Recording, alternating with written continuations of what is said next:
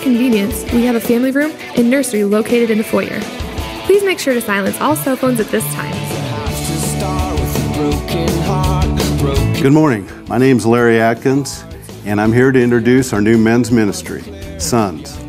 Sons is a relative term that speaks of an intimacy with the Father, and we felt that was important to develop that type of relationship.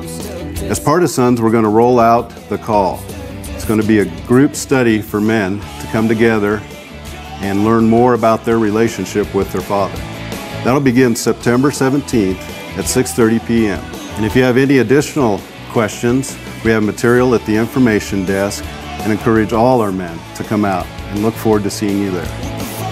Our 2-service launch is just around the corner, and with that, we have some great discipleship opportunities for adults. One of those is our new Sunday school hour at 10 o'clock. We want you to come and join us. Bring your kids. There's going to be great options for them as well.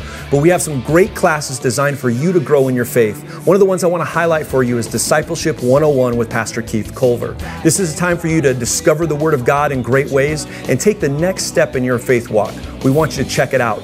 Along with Sunday school, we have Wednesday nights that we're gearing in for the whole family. But in the area of adults, we're going to be having a time of worship in the sanctuary, and then we're going to provide you some options that you get to choose from for classes. If you want to learn and grow in who the Holy Spirit is and how He works in our lives, that's a class that you can attend. If you want to grow in understanding finances from budgeting to investing, and you want to grow in that, you can join that with Dr. Long on Wednesday nights at 6:45.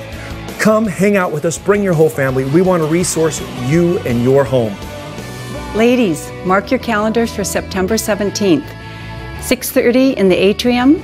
We are starting up our ladies' Bible study. There will be childcare provided. We'd love to have you come. I'll put the coffee on. We've been studying the book of Daniel. Beth Moore is doing the teaching. And this time we're looking into the prophecies of Daniel. We'll be looking at historical details, predictions, and fulfillments coming from the time of Daniel to our present day. I think it's really important that we be in the Word.